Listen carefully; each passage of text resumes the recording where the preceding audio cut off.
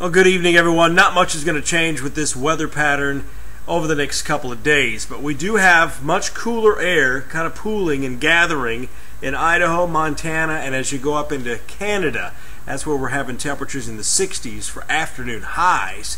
Part of that air mass is going to drop to the southeast this weekend. We'll see just a piece of it very early next week, but you may not even notice the difference. It'll just shave off a little bit of the humidity.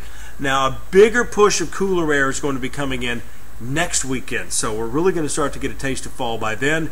Today and tomorrow, it's going to be more of the same. We've had quite a few thunderstorms to our south today, noticing the blow-off cirrus clouds coming in from the south, and there's a few isolated storms out there. But the bigger picture, everything happening in the Rocky Mountains right now with the storm systems gathering there and the cold front and the jet stream is all going to be coming into the southeast over the next couple of weeks. So this weather pattern is changing. Summer is breaking down, and it's not going to put up a big fight as we go into next weekend as that cooler air moves in. So we're not looking at any threat of severe weather, just a change in the air mass. By the noon hour tomorrow, it's the same old song and dance we've had all week long. Isolated heavy downpours, few thunderstorms, and some locally heavy rain. Most of that will be gone by kickoff time for those high school football games.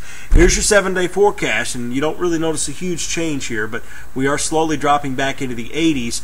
Sunday, even into Monday, still a chance for some of these isolated storms as the front may not quite make it all the way through, but still going to look at that later this evening. Have an update coming up after the NFL game tonight. I think we're going on about 10:30 tonight. May shave some of those temperatures down a bit more and take some of that rain off of there. But then as we get past Thursday next week, that's when the really cooler air arrives. Could see highs in the upper 70s with lows in the 50s next weekend, and I'm ready for that. I'll see you tonight after the ball game.